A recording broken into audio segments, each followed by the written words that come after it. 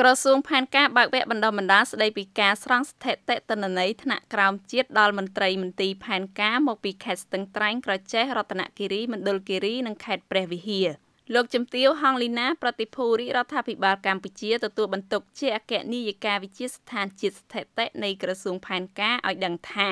ស្ថិតិដែលត្រូវប្រមូលពីថ្នាក់មូលដ្ឋាននិងត្រូវធ្វើការវិភាគគឺស្ថិតិសេដ្ឋកិច្ច ស្ថិតិប្រជាសាស្ត្រ ស្ថិតិសង្គមកិច្ច និងស្ថិតិភូមិសាស្ត្រ វិធីសាស្ត្រនៃការប្រមូលទិន្នន័យថ្នាក់ក្រោមជាតិគឺសំដៅលើការប្រមូលទិន្នន័យរដ្ឋបាលស្ថិតិនៅរាជធានីខេត្តដែលការប្រមូលនេះមានលក្ខណៈខុសពីការប្រមូលទិន្នន័យអង្កេតដែលមានគោលបំណងសម្រាប់បម្រើឲ្យគោលដៅស្ថិតិតែប៉ុណ្ណោះ កន្លងមកនាយកដ្ឋានស្ថិតិថ្នាក់ក្រោមជាតិបានអនុវត្តបញ្ចប់ការប្រមូលទិន្នន័យនៅខេត្តមួយចំនួននិងបានធ្វើរបាយការណ៍វិភាគចប់រួចរាល់ផងដែរហើយបន្ទាប់ពីបណ្ដុះបណ្ដាលនិងអនុវត្តនិងបញ្ចប់25ខេត្តរាជធានីគឺវិទ្យាស្ថានស្ថិតិជាតិនឹងធ្វើការវិភាគទិន្នន័យចេញជារបាយការណ៍សង្កេតស្ដីពីទិន្នន័យស្ថិតិថ្នាក់ក្រោមជាតិកម្ពុជា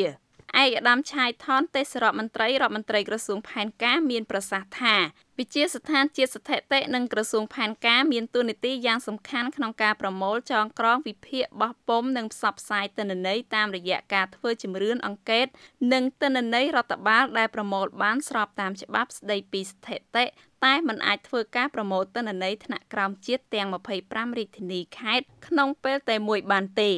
ប៉ុន្តែវិទ្យាស្ថានជាតិស្ថិតិបានអនុវត្តបាន9ខេត្តរួចមកហើយក្នុងរយៈពេល2ឆ្នាំកន្លងមកនេះហើយ5ខេត្តដែលស្ថិតនៅភូមិភាគឦសាននេះបន្ទាប់ពីទទួលបានការបណ្ដុះបណ្ដាលរួចមន្ត្រីទាំង5ខេត្តរួមជាមួយមន្ត្រីវិទ្យាស្ថានជាតិស្ថិតិនិងចុះស្រង់ស្ថិតិជាក់ស្ដែងនៅតាមភូមិនីមួយៗក្នុងខេត្តរបស់ខ្លួនធ្វើការវិភាគផ្សព្វផ្សាយការធ្វើស្ថិតិទិន្នន័យថ្នាក់ក្រោមជាតិធ្វើឡើងដើម្បីបំពេញនៅតម្រូវការសេដ្ឋកិច្ចថ្នាក់ក្រោមជាតិគួរឲ្យទុកចិត្តបានសម្រាប់អ្នកប្រើប្រាស់ទិន្នន័យក្នុងផ្នែករដ្ឋបាល